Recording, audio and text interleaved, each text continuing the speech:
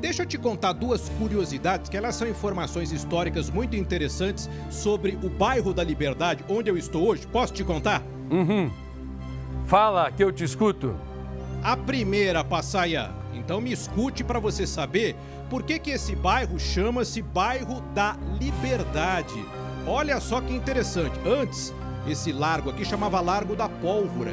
Só que na época em que o Brasil estava sob o domínio da coroa portuguesa, e naquela época tinha uma forca aqui nessa praça, porque tinha pena de morte. E os soldados se rebelaram contra a coroa portuguesa porque eles queriam salários mais altos.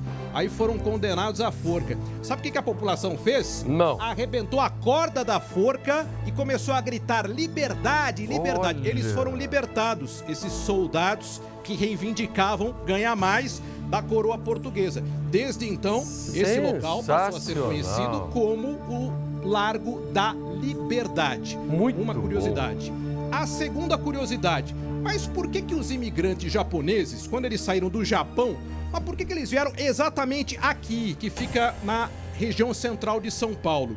E quem vai nos responder essa pergunta, Passaia, é a Silvia Kikuchi, que é a nossa correspondente no Japão. Então vamos fazer uma conexão aqui da Liberdade, você aí na Barra Funda e a Silvia Kikuchi em Tóquio. Alô, Silvia! Bom dia, Gardinali. Bom dia para o Passaia também. Pois é, em 1912, os imigrantes japoneses começaram a morar aí, no bairro da Liberdade. Entre os motivos que fizeram eles procurarem essa região é porque quase todos os imóveis tinham porões e os aluguéis dos quartos no subsolo eram incrivelmente baratos. Aí foi questão de tempo para que os japoneses começassem a abrir escolas e todo tipo de comércio.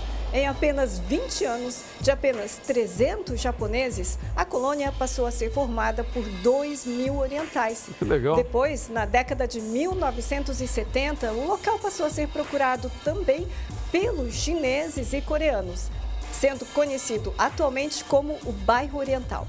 Mas uma coisa é certa, a Liberdade abriga a maior comunidade japonesa fora do Japão. E muitos japoneses que eu tenho encontrado aqui do outro lado do mundo sabem dessa história.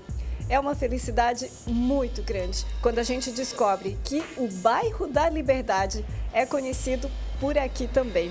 Legal. Um abraço grande para todos aí do Balanço Geral. Obrigado, Silvia. Que coisa maravilhosa, hein? Conexão direto do Japão, Thiago Gardinali. Grande Silvia.